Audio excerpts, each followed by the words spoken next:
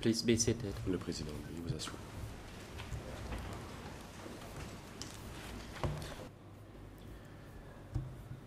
The court is now back in session. Reprise du débat.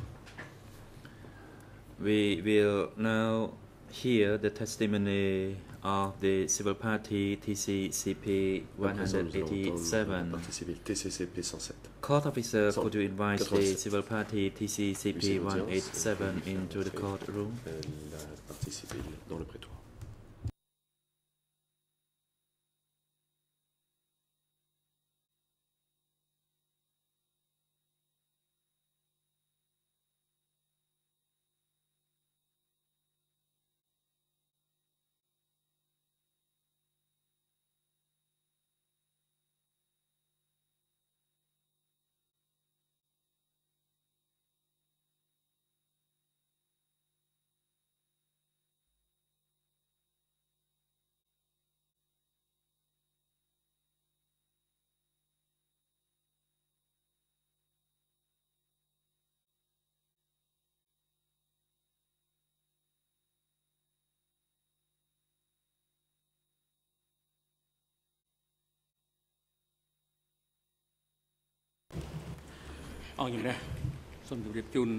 President, the chamber would like to inform all the parties that we received the request by Ieng Sary E187/1 through his defense counsel to waive his direct presence in the hearing of testimony Que la Chambre a of un document qui lui est remis par 14 Ieng civil Sary, parties, document par lequel il renonce à participer directement à l'audience pour la comparution de 14 parties civiles, dont TCCP 187 fait partie.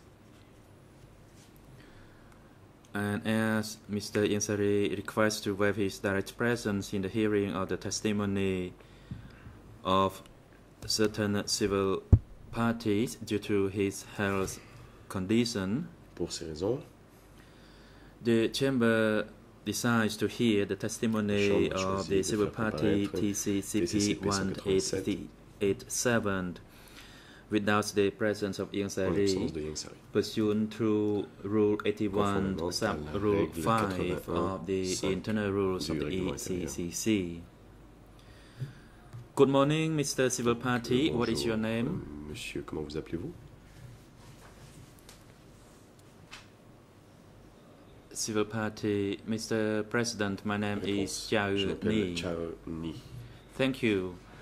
Question, how old are you, Mr. Chao Ni? Monsieur Chao Ni, quel âge avez-vous? Response, Réponse. I am 59 years old. J'ai 59 ans. Question, Question. where were you born? Où êtes-vous né? Response, I was born Réponse.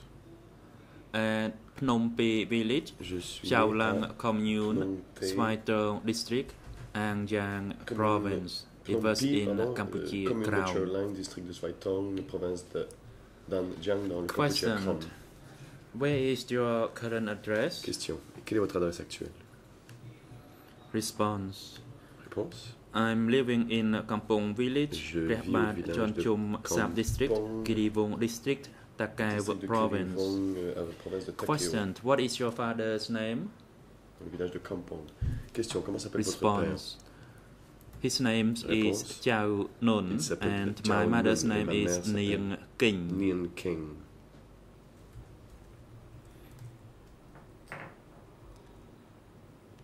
What is your wife's name and how many children do you have? Question. Comment s'appelle votre épouse et combien d'enfants avez-vous? Response, Réponse. her name is San Sokong Elle s'appelle San and we Sokong. have 3 children. Nous avons 3 enfants.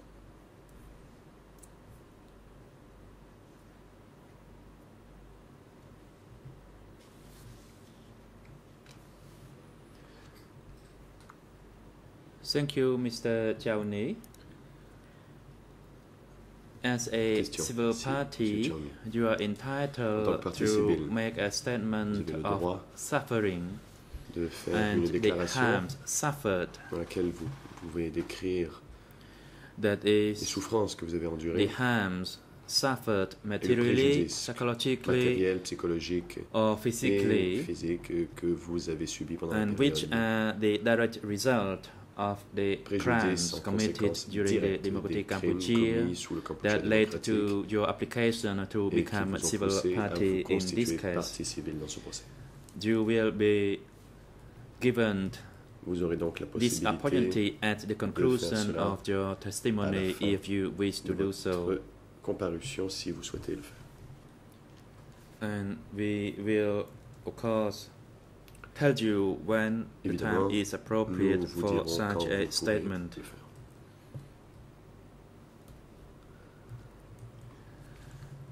Political lawyers, pursuant to Rule 91 bis, the trial chamber will give you the floor first to put questions to this civil party. Pour l'interrogatoire de cette and the time allocation for the political lawyers as well as for the prosecution is one full day session. You may proceed. Cette partie civile. Lawyer for Civil Party. Mr. President, on behalf of the political lawyers for Civil Party, I'd like to seek your permission that we assigned our Civil Party lawyers to put questions to this Civil Party. President, yes, you may do so. Au Conseil des parties civiles de poser des questions à cette partie civile. Le Président, oui. Good morning, Mr. President, your honors. Good morning, everyone. Bonjour, Monsieur le Président, Madame. My name is Kong Polek. Good morning, Mr. Civil Party. Monsieur le Président, Madame, Messieurs les juges, bonjour à tous. Moi, je m'appelle Maître Kong Polek. Civil Party, bonjour. Good morning. Monsieur. Question, can you tell your full name Question, to the court again? Pouvez-vous dire votre nom complet à la cour?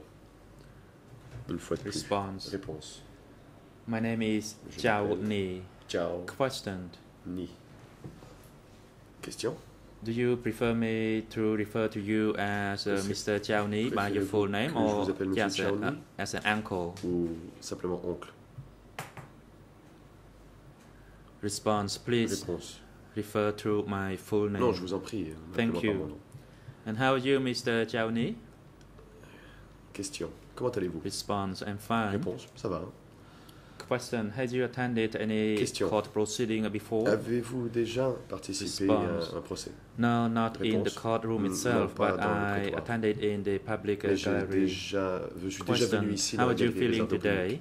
Question, comment vous sentez-vous? President, Mr. Lawyer for Civil Party, the time is valuable. Please go into the substance concerning the facts limited within the proceeding in case 002/01.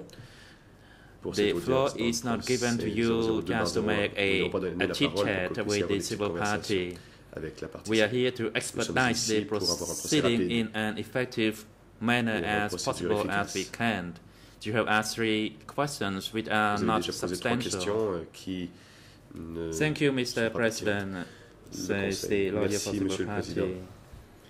Before I put questions to you regarding the facts in case 002/01, and if you need to have a glass of water, please feel free to do so.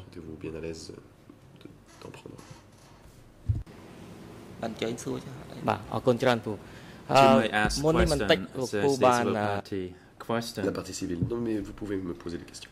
You stated before this chamber that your place of birth was in Campuchia Krau.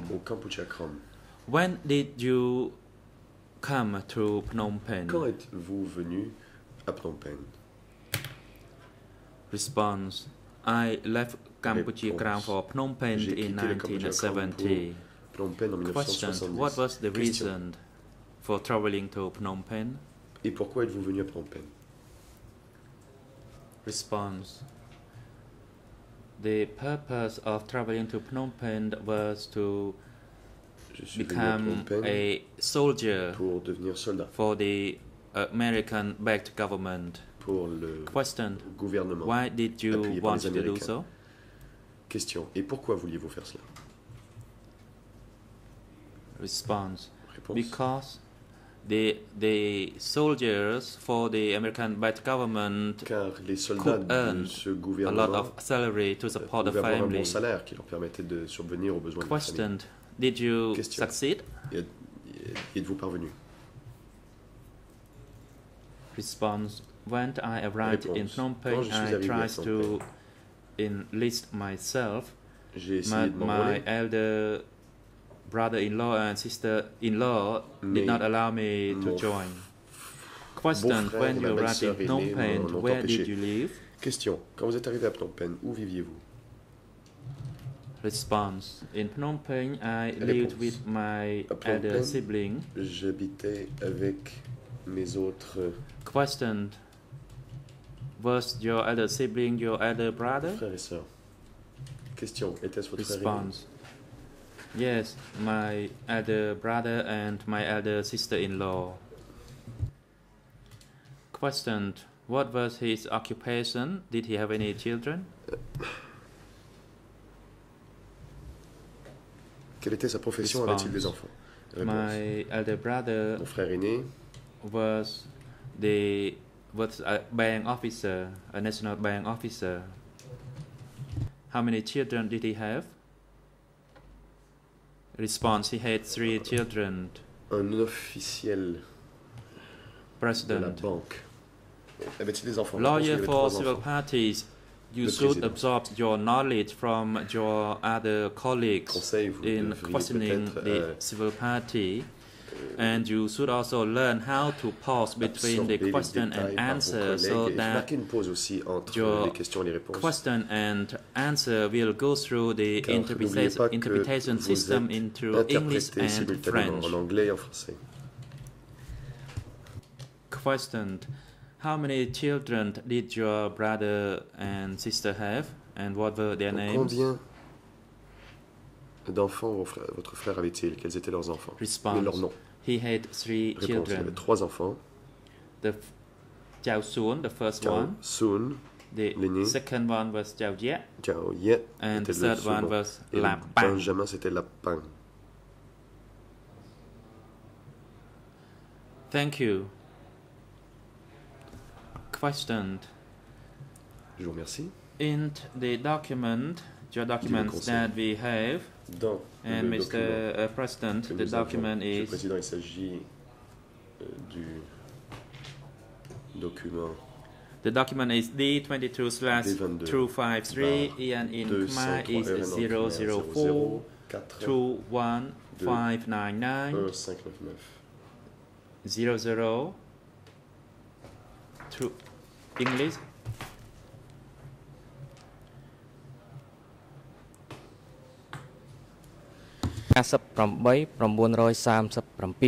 English is 004784880, the French is 0085893.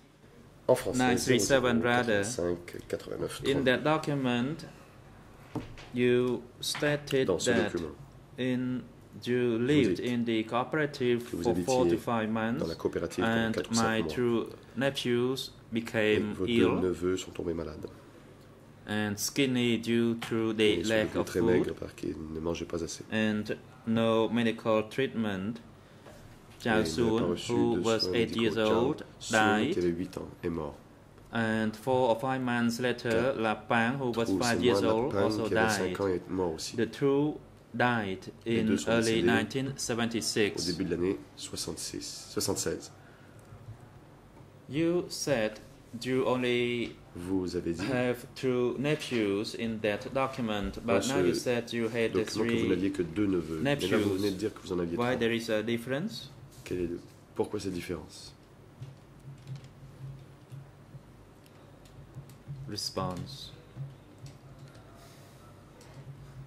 When the application was filled, I talked about my nephews who died and whom I knew of the dead.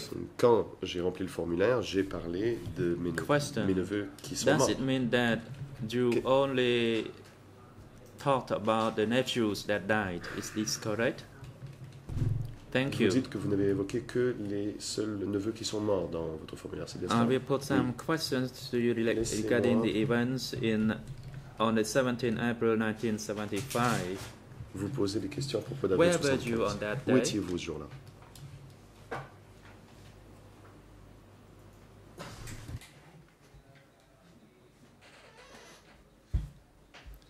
Response: I was at my brother's house behind Olympic Market. Réponse: j'étais. Thank you. Question: chez mon frère, près du marché olympique.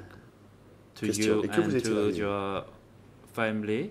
Can you et votre famille? Tell the court? Pouvez-vous l'expliquer à la cour? Ce qui vous est Can arrivé? you also tell the court of the events that you yourself knew that happened on the 17th April 1975? Ce qui s'est produit, ce que vous avez vu directement en avril 75.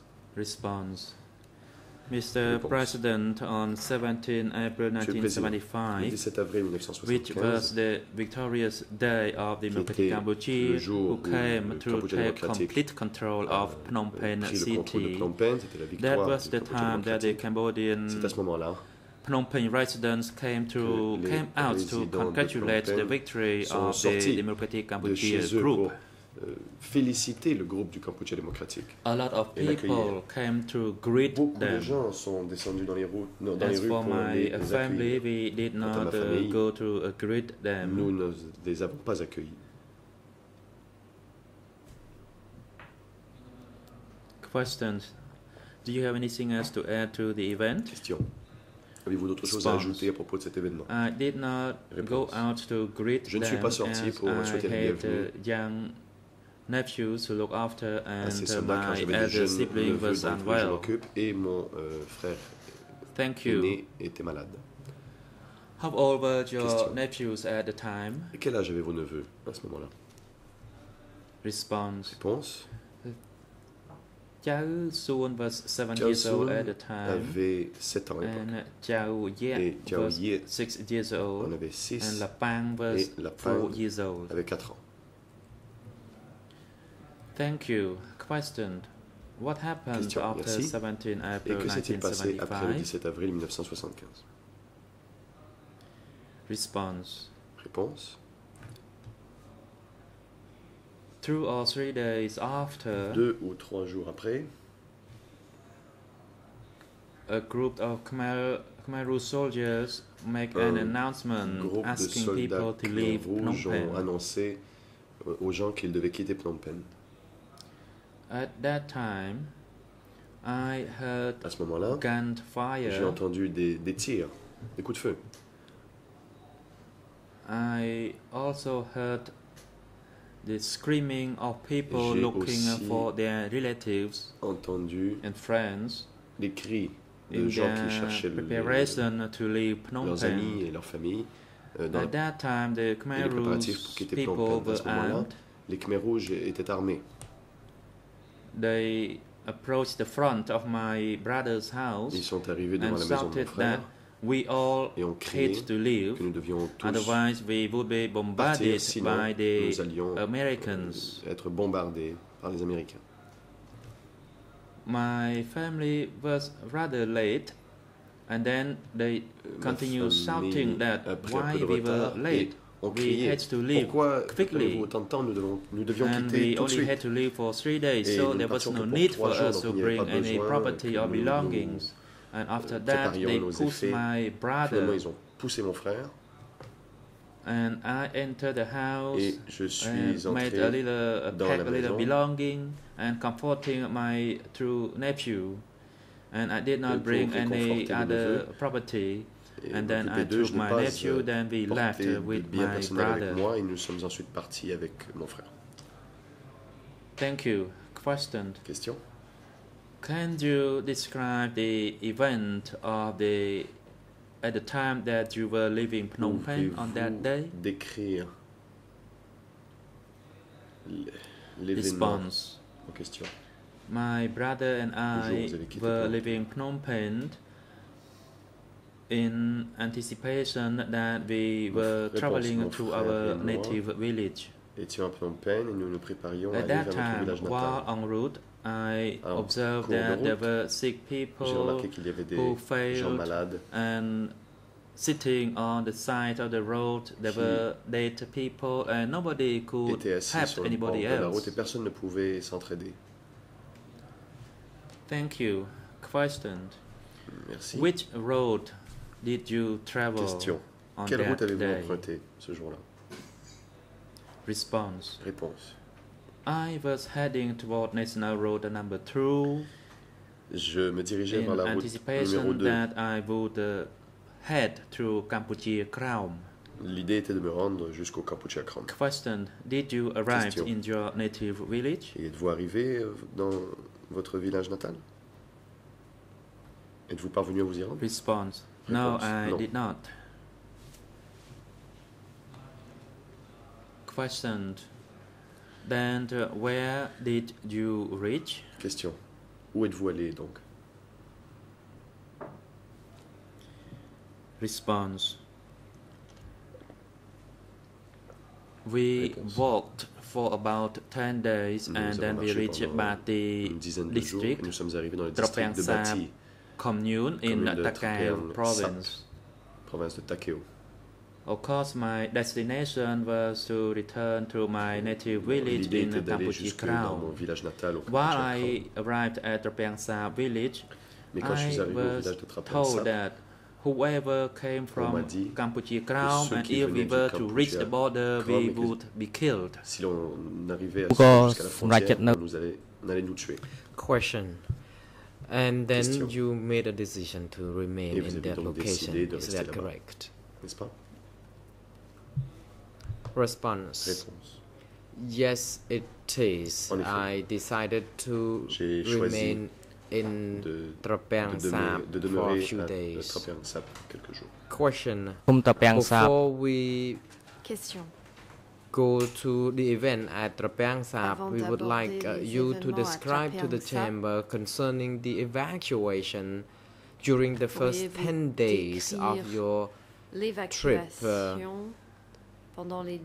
In the course of the evacuation, please tell the chamber about how you were treated and how your family members, including your nephews, were given to eat. If you don't remember the details, just briefly tell us anything at all you remember. Vous n'avez pas tous les détails en tête. Merci de nous dire ce dont vous Response. Counsel. I don't remember the exact days, but I can say briefly that ne me souviens pas des détails exacts. The trip took several days. Je peux dire que Question. ce Thank trajet you. a pris plusieurs Can you jours. briefly, Question. in a Merci. nutshell, tell the chamber what you remember about Pourriez-vous the nous dire scenes synthétiquement or the events you vos souvenirs saw at concernant that time during les the événements dont vous avez evacuation? été témoin pendant cette évacuation? Response. We left Phnom Penh for Réponse. Bati village. Nous avons quitté Tropiang Phnom Sap Penh pour le commune. village de Bati dans la province Life was de very Tropiang difficult during the course of the Sap. evacuation. Et Our La young vie était très members of difficile the pendant cette family were not évacuation. used to going Les jeunes to membres the de la countryside famille or n'avaient pas living l'habitude de there. se rendre à la My campagne ou d'y sister-in-law and Ma other belle-sœur family members had to et d'autres carry membres de la our famille nephews ont and dû nieces, porter nos neveux and et nos we nièces. could not carry with us any other belongings other than very basic things Nous n'avons like pas pu emporter clothes, d'affaires like à sampot part quelques or sarong. vêtements. And midway, we could make use of the money, the currency we route, carried with us to nous trade avons in with pu some échanger goods. l'argent que nous For avions example, sur nous food stuff. pour acheter We knew that the quelques food denrées. stuffs were very expensive, but we had to do our La best to nourriture make coûtait sure très that the cher, children, mais the il young fallait people had tout something faire to pour eat. nourrir les enfants et les plus jeunes. Question. Question. Just now, you stated that when you reached Takeo province at Tropiang Sap commune, you were told that if you were the originally from Kampuchea Kram, you would be returned. But that was a trick. If you told them, you would be killed. Who told you about this? C'était un mensonge et Response. que vous serez tué. I was very fortunate. Qui vous a dévoilé ce piège? I don't remember Réponse. those who called, who told me about this. It was my luck. Luck was on my side that I knew this before it was too late. Et je l'ai su avant que ce Question. soit trop tard. To the best of your recollection, were those people who told you were new people like you, or were the base people? Comme vous, des membres du peuple nouveau, Response. ou plutôt du peuple These de people base? were the base Réponse. people. C'était le peuple de base. Question. I thank you very much, Mr. Subopati and Mr. Merci, President and Your Monsieur Honors. Parti I have Civil. no further Monsieur le questions to Président, put je to n'ai the plus de Subopati, questions but I à would poser à like cette to partie cede the civile. floor to Je my voudrais colleague céder la to parole à mon proceed with confrère further national questions. qui a d'autres The questions President à poser. Council, you may now Le proceed. Président, oui, allez-y, même. Thank you, Mr. President. Le Your co-avocat Honors, everyone, good morning. national. It's an Merci, honor and a Monsieur le privilege, Président, Mr. Chowny, Mesdames to et be able to Messieurs lead les your juges, evidence today. Bonjour. So far, our Monsieur co-counsel, Chowny, c'est Professor un Kong Palak, privilège de pouvoir has vous taken you interroger through aujourd'hui. Notre, what happened mon confrère just prior a to the Khmer abordé Rouge avec coming vous to les power, événements as well qui as the se sont evacuation déroulés juste after avant 17th l'arrivée au April pouvoir des Khmer 1975. Rouges, ainsi que des événements ayant In suivi response to his earlier l'évacuation questions, de Phnom Penh le you 17 said to avril him 1975. that you were En headed répondant à ces towards questions, Kampuchea vous Kram lui avez dit when you stopped in Bati être district. parti in vers Takeo Kampuchea province. Krom lorsque Is that vous correct? vous êtes arrêté dans la province de Takeo, dans le district de Bati. Est-ce exact? Response. Yes, it is. Réponse, oui. And the reason, Question. one of the reasons that you stopped, as you said earlier, was Comme vous l'avez because dit, someone had advised you vous vous êtes that it would arrêté, not entre be autres, advisable to continue parce que on quelqu'un vous to a the border or to averti Kampuchea Kram. Is that right? qu'il vaudrait mieux ne pas continuer jusqu'à la frontière ou jusqu'au Kampuchea Krom. C'est exact? Response. Yes, it Réponse. is correct. Oui, c'est cela. If I were not told about this, I would Si on have me n'a- already si on made ne m'avait my pas trip prévenu, all the way to the je serais allé border. jusqu'à la frontière. Is there anything Question. else that this person told you while you were in Est-ce que cette Trapeang Sap personne commune? vous a dit autre chose lorsque vous étiez dans le village de Trapeang Sap?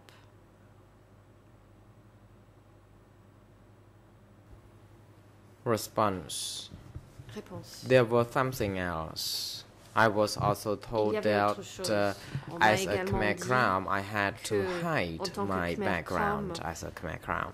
Je devais cacher mes origines. Did you know why you had to hide your identity Question, savez-vous as a Khmer Kram? pourquoi vous deviez cacher vos origines Khmer Krom? Response. Réponse. Because I felt that I would be killed and concealing j'avais my le sentiment que identity j'allais would être spare me tuée from being et que executed, si je and I cachais mon changed my identité, family je pourrais, name éviter also. d'être exécuté. J'ai donc également What changé did you mon nom de change your famille. family name to? Question, quel nom de famille avez-vous choisi?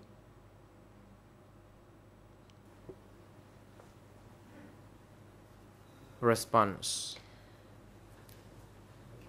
Réponse. Ni is still my first name, but my last Ni name est is toujours mon prénom. Lun. I changed from Chao. Mais je m'appelle aujourd'hui So you Lun. changed your surname from Je l'ai choisi au Chao lieu de to Chao. Lun. Question. Donc vous avez And as you've changé told votre nom the de court famille de today, Chao your à full Lun. name is Chao Ni. Is there any Votre reason why you changed your surname Non, from aujourd'hui est Chao Chao to Ni. Lun? Pourquoi Would avoir people have known changé whether this was votre Khmer Kram? nom de famille de Chao à Lun? Est-ce que votre nom de famille était identifiable en tant que nom Khmer Krom? Response. Réponse. Yes, they would, because the Khmer Krom people share different family names. People from Moatchuruk province would have Chao as the family name, and people from Kromun Saw would use Tang as the family name, and so on and so forth. So people from different provinces of Kampuchea Kram would have different family names, and they can be identified according to these different identification. Thank you, Mr. Chowni. So you've told us so far that for the time that you were in Trapeng Sap, you concealed your identity and your family's identity as being Khmer Krom. But did the base people who lived there originally know that you and your family were new?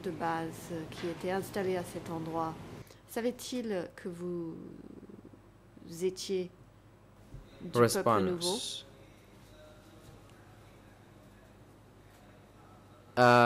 Those base people regarded me as the 17th of April people only. They didn't mention my name. And apart from your family, were there other people who were 17th of April people who were there in Trapeng Sap?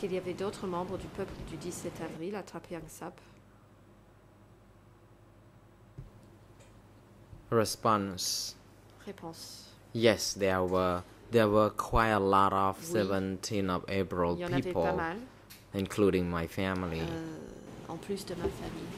And how were you and your family and the other 17th of April people treated by the base people living there in Trapeng Sap?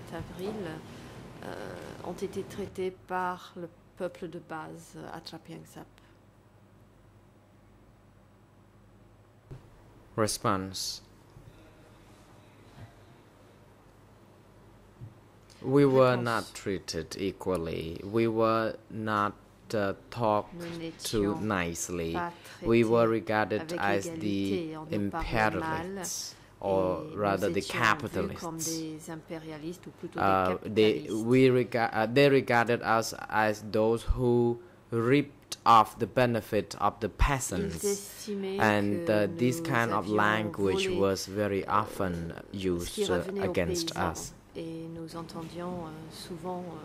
For the time that you lived with your family in Trapeng Sap, how did you and your family survive? Because there were 3 young children and your elder brother and his wife. How did you survive for food and water?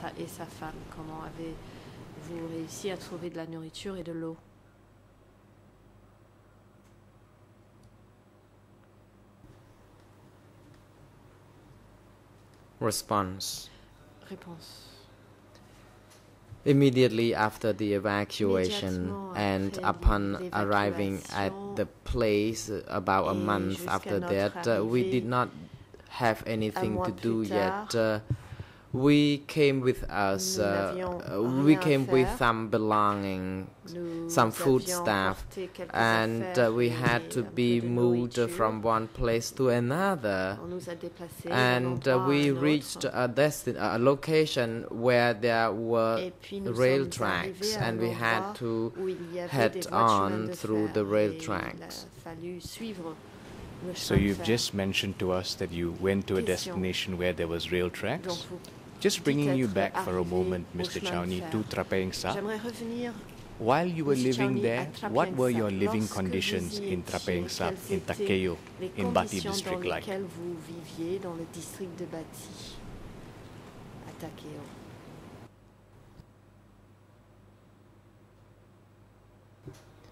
Response. People at the base did not pay attention to the new people or the 17th of April people like us, and the situation was too difficult for us to continue living there, and we had to do our best to move out from the location. So how long were you actually staying in Trapeng Sap commune in Takeo?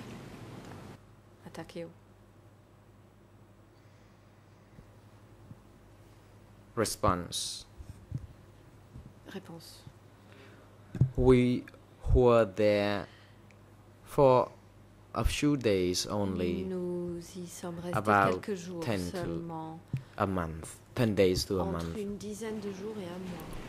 And when you left Trapeyang Sap, did you leave together with your family as well? Êtes-vous parti avec le reste de votre famille?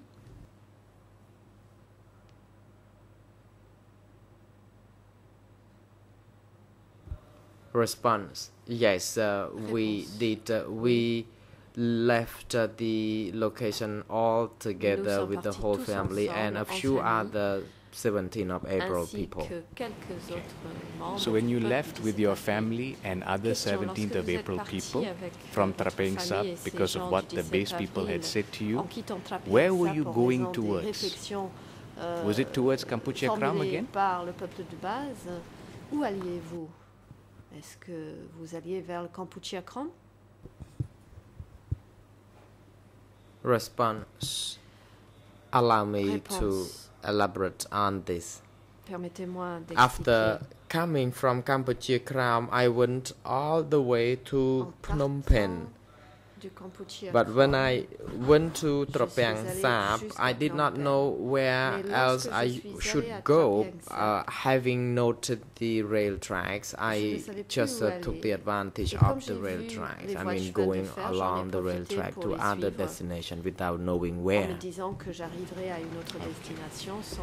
So, to clarify again, for the benefit of the chamber, Mr. Chownie, are you saying that you knew National Road 2 because you had originally come from Kampuchea Kram to Phnom Penh earlier, but at this time when you were leaving Trapeyang Sap to go back to Phnom Penh, you were not using that route and you were going wherever you could go together with your family. Is that right? N'importe quel chemin avec votre famille. Response: Yes, it is correct. Réponse: Oui, c'est ça. So on this journey, when you had left Trapeyang Sap together with your family and other 17th of April people, how did you survive? Because you said you had only the foodstuffs that you had brought from your house. So how did you and your family survive when you were moving all over when you left Trapeyang Sap? Pour survivre après avoir quitté Trapeyang Sap?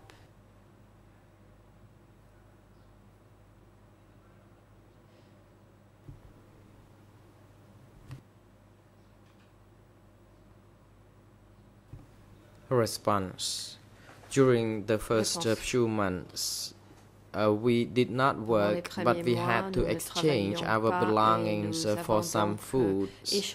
Indeed, the belongings could help us exchange with the food, and we could survive on that. How did this affect your family, especially the young children who were 4, 7 and 6 years old? Enfants âgés de 4 ans, de 7 ans et de 6 ans.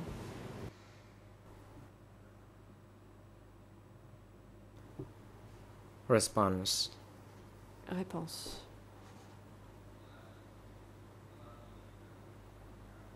There was a great impact on my family. Cela a eu un très fort impact sur ma famille. It was a very difficult time. C'était une période très difficile.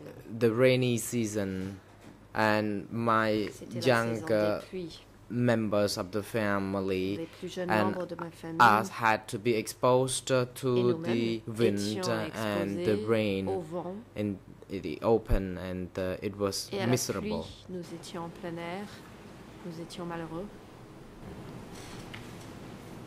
As you went from place to place, finding wherever you could to get food and clothing, earlier you told us you came across a railway track. Is that correct? Vous nous avez dit être tombé sur une voie de chemin de fer, c'est exact? Response: Yes, it is. We found the railway Nous sommes tombés sur le chemin de fer. And did you and your family start following the railway track, walking back towards Phnom Penh? Vous avez commencé à suivre le chemin de fer en direction de Phnom Penh avec votre famille?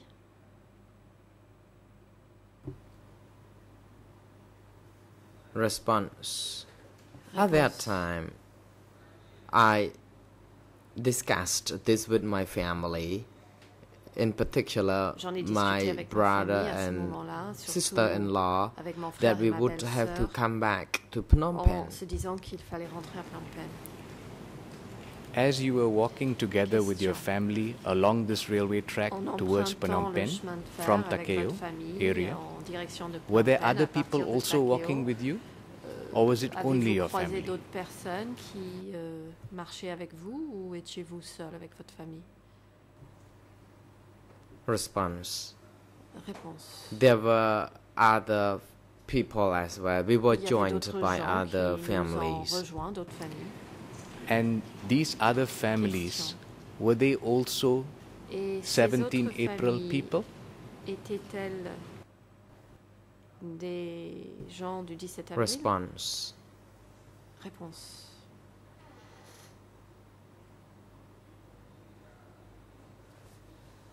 It is not easy to tell whether these people were purely the 17th of April people or we were joined by some of the base people as well. And as you were walking along the railway tracks towards Phnom Penh, can you describe the conditions for you and your family? How were you able to have food and water and new clothing as you were making your way towards Phnom Penh along the railway track? À boire et à vous habiller pendant ce trajet à pied sur la voie de chemin de fer.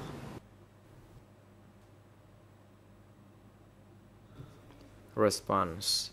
As I already stated earlier on, we did not start working. We only made use of the possession, the belongings that we could carry along with us to trade for food or for something that could keep us alive. And we were not yet placed in any of the cooperatives as yet. Did you manage to reach Phnom Penh as you were walking along this railway track? En empruntant ce chemin de fer?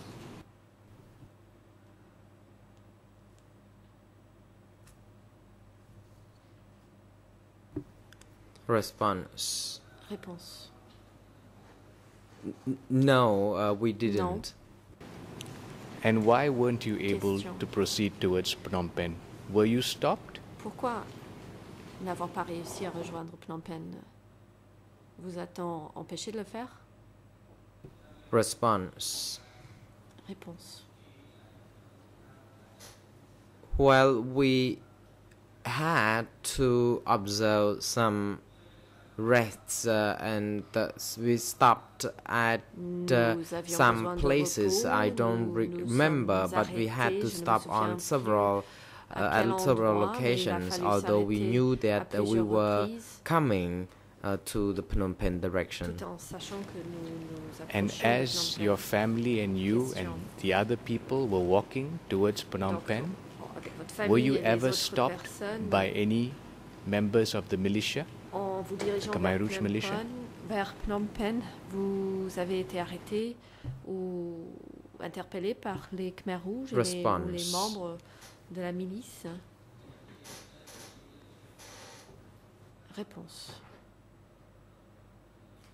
On this long journey along the rail tracks, we were met by some people who were wearing black clothes with scarf. We did not know whether they were soldiers or militia, but we were Nous ne savions pas si c'était des milices ou des soldats. For example, we were stopped to take some rest, or we were stopped and asked not to move forward. We were met by these people on several occasions. Could you describe the clothing of the militia who met you, as well as whether or not they had weapons with them? Les milices étaient-ils habillés et portaient-ils des armes?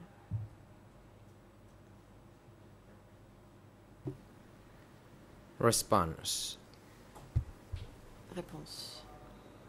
These militiamen were wearing black clothes with some scarves, and they were wearing the sandal made of car tire. And they were mentioning about the 17th of April, people telling us to be relocated to other locations, and they did not allow us to stop at one place for long, so we had to be moving all along, and we did not know where we would be heading to. At any time, did these militia stop you and ask you to get onto a train? Question. Est-ce que à un quelconque moment, ces milices vous ont-ils demandé de monter à bord d'un train? Response. Réponse. After a long walk, we were stopped by some militia, and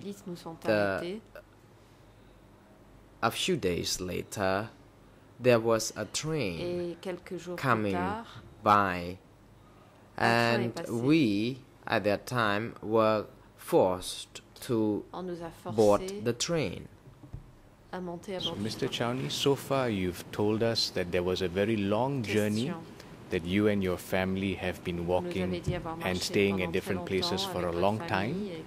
So you don't have to tell the court the exact date, but for the benefit of the court, could you say roughly when was the time period? Was it late 1975 or 1976 when you were forced to board on this train that you have just described? Quand avez-vous été forcé à prendre ce train? Response. Réponse. When we boarded on the train, I cannot remember the exact date, but it was it took us about one day before we reached Mong Risai train station in Battambang province. Before we speak about what happened in Mong Risai in Battambang province, let's come back a little bit so you can tell the court about that incident when you and your family were forced onto the train. Could you describe that situation? And were you ever given a choice by the Khmer Rouge militia to continue walking? Could you have a choice to say no, or did you have to board that train?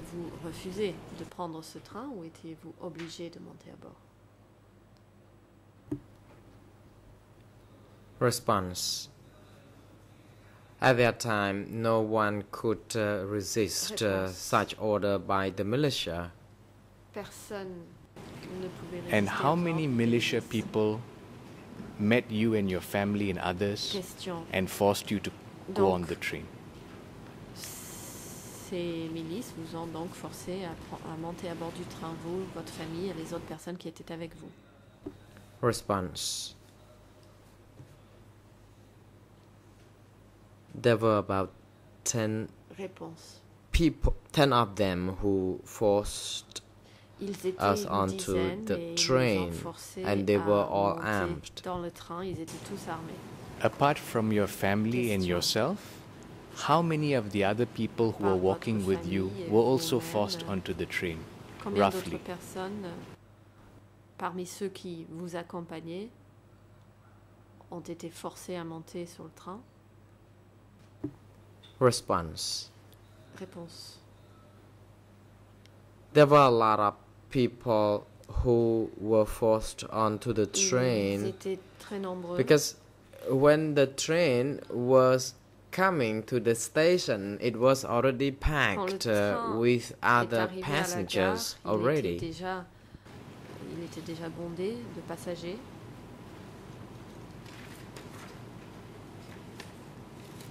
And where was the station where you were forced to go onto the train? While you were saying you had moved away from Takeo, you hadn't reached Phnom Penh yet, was this in Kandal area or other provinces? Did you know where you were forced to go on the train? Savez-vous à quel endroit on vous a forcé à monter à bord du train? Response.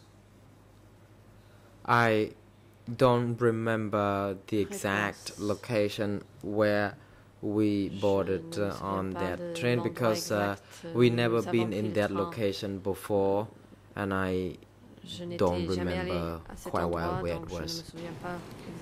On the train itself, were there other Khmer Rouge militia? Y avait-il d'autres membres des Khmers rouges à bord du train? Response. Yes. There were some Khmer Rouge soldiers who were escorting the train. And did they give you any food or water, or your family or the other people? Were they given any food or water on the train? À vous, à votre famille ou aux autres passagers?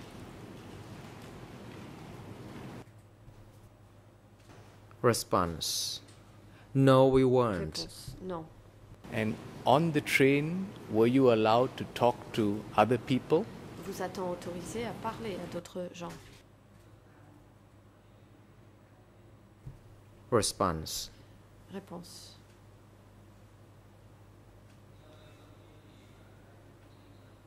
Yes, we were, but only to the people who were sitting or standing close to us. And on the train, did they tell you the destination? Where were you going? À bord du train, vous a-t-on dit où vous alliez? Quelle était votre destination? Response. No, they didn't. Réponse.គេអត់បានប្រាប់យើង Ils nous ont rien dit. They didn't tell us where we would be heading to. Ils nous ont pas dit quelle était notre destination. Can you describe Question.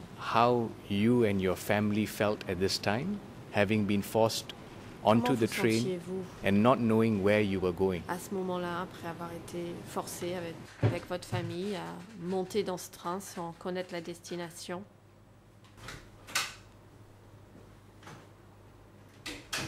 Response.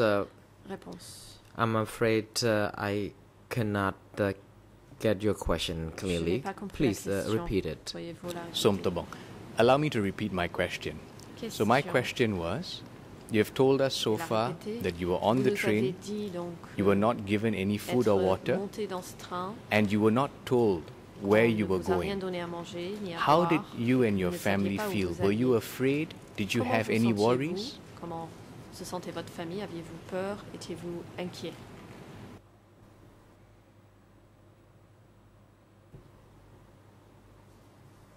Response.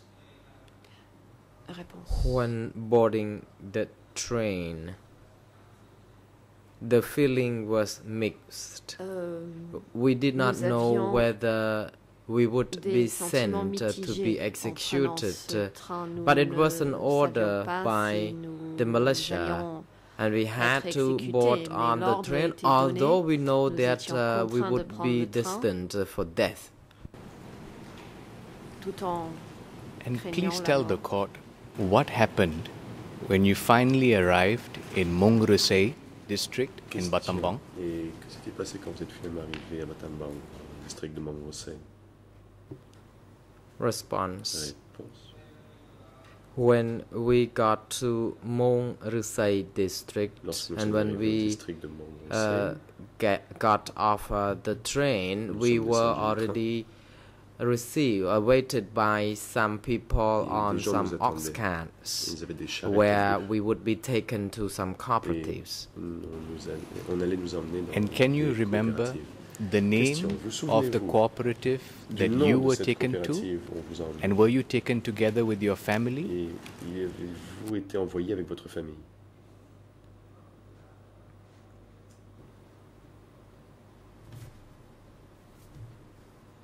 Response. We were taken by the ox carts to the cooperative. At the beginning, I did not know the exact name of the cooperative nor the location where we were taken to. However, a few days later, we heard people talking about this. They represented themselves as the people in charge of Ta Hơi cooperative. So I knew that it was Ta Hơi cooperative. So before we come to Ta Hơi, can you describe the living conditions in this cooperative for you and your family? Pour vous et votre famille.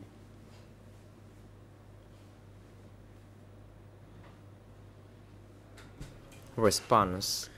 Réponse.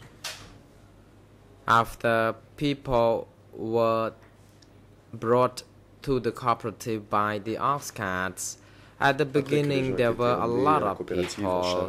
Houses, the shack houses were built to receive the newcomers. My family and my elder brother and in-law would be allowed to stay in the same house as the others.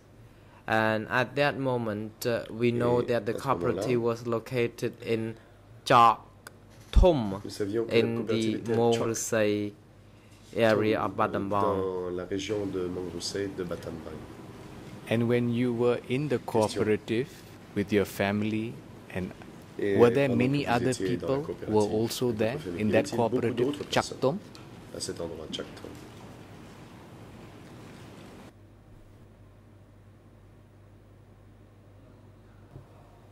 Response. Rather, the President, Civil Party, please hold on. Counsel for Mr. Ieng Sary, you may proceed. Counsel Ang Udam. Mr. President, according to document E124, point number 7, cooperative is not part of the matter to be discussed during these proceedings. As yet, I would like to take issue with the line of questioning concerning this fact, which is not relevant now. Mr. President, Your Honours, if I may just respond. We aren't going so much into the strictures or the specifics of the cooperative as much as we are speaking about what happened in the context of forced transfer 2, where Mr. Chownie has just mentioned that he was forced on a train and headed through the railway unit to Battambang, where he was received by Khmer Rouge militia. If I may proceed, Your Honours. Si je puis poursuivre. The President, indeed the objection is not sustained. You may proceed. And Civil Party is instructed to respond to the question.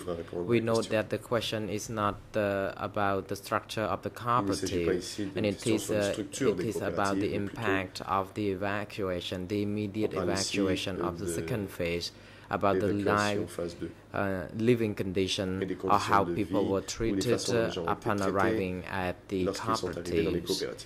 So the Chamber notes that such question is appropriate and that it should be proceeded.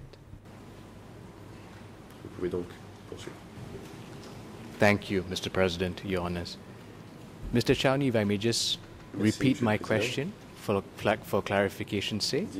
So my question was, while you were in Mong Resai district and you and your family and others were in Chak Thum, can you describe to the court your living conditions as well as the food and any other medicine that was given to you and your family? Que la nourriture ou les médicaments qui ont été donnés à votre famille et à vous-même. Response. Réponse. At the Chok Thum cooperative, immediately upon arriving the cooperative, we were not given enough food. we were offered some thin gruel. Nous avions droit à un gruau très clair. We were treated as the newcomers with very small bowl of thin gruel, and each family member would also be offered the same ration. The food was very insufficient. A few months at the cooperative, my nephews became seriously ill, and there was no medicine available. Chao Sun got a diarrhea, and when Chao Sun's father got a sweet corn, then he offered it to Chao Sun. Chao Sun got the diarrhea. He ate the sweet corn, but then all the same corn had, passed out, and he had to really make use of his feces with the corn again. He ate his own excrement. Il a mangé le maïs. Mr. Chownie, before we go further about the direct impact that your family suffered, which is terrible, can you tell us more about how many people were held in this Chakdom cooperative? Was it crowded, and were they generally all new people? 17 April people? Beaucoup de gens. Et étaient surtout des gens du peuple nouveau, des gens du 17 avril. Response. At first, there were a lot of people. The cooperative was very crowded, but I can't estimate how many people there were, although there were a lot. And were many of these people 17th of April people? Et la plupart de ces gens étaient-ils des membres du peuple du 17 avril? Response. I cannot say whether all the people were surely 17th of April people or mixed with other local people, because we were not allowed to talk to one another to know about this. The President intervenes. Since it is now appropriate time for lunch adjournment, Council and the Civil Party, we may now adjourn for lunch, and the next session will be resumed by 1:30 p.m. Court officer is now instructed to assist the Civil Party during the adjournment and have him return to the courtroom when we resume, which is 1:30 p.m. Counsel for Mr. Nuon Chea, you are on your feet. You may now proceed. Thank you, Mr. President. I had a discussion with my client at the coffee break this morning, and he indeed informed me that he was already suffering from a headache, a backache, and a lack of concentration.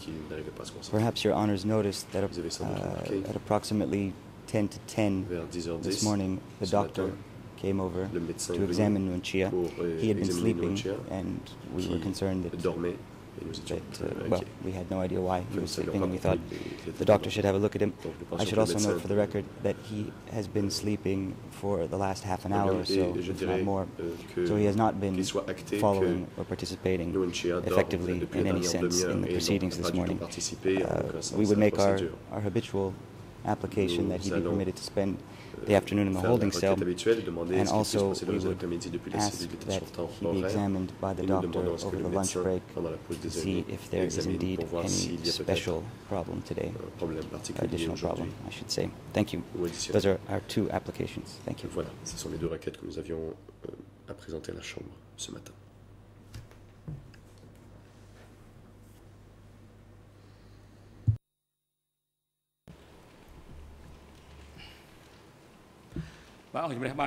President, the Chamber notes the request of Mr. Nuon Chea by his counsel, in which he has asked that he be excused from this courtroom. and be allowed to retire to his holding cell due to his health concern.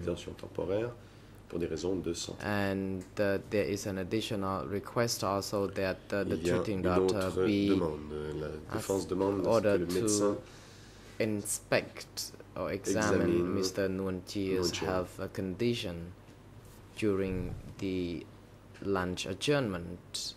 The chamber also notes that the requests are appropriate, and Mr. Nuon Chia is now allowed to observe the proceedings from his holding cell downstairs through audio-visual means for the remainder of the day. Mr. Nuon Chia has expressly waived his right to be present in the courtroom.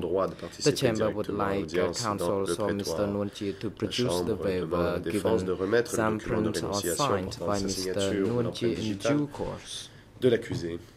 Document par lequel l'accusé renonce à son droit de participer directement à l'audience. AV Booth officers are now instructed to ensure that Mr. Nuon Chia's holding cell is properly connected to the audio-visual equipment so that he can observe the proceedings from there. And a treating doctor is now instructed to conduct a medical examination on Mr. Nuon Chia during these adjournment, and the doctor is advised to report to the chamber through the greffier of the trial chamber before the next session resumes.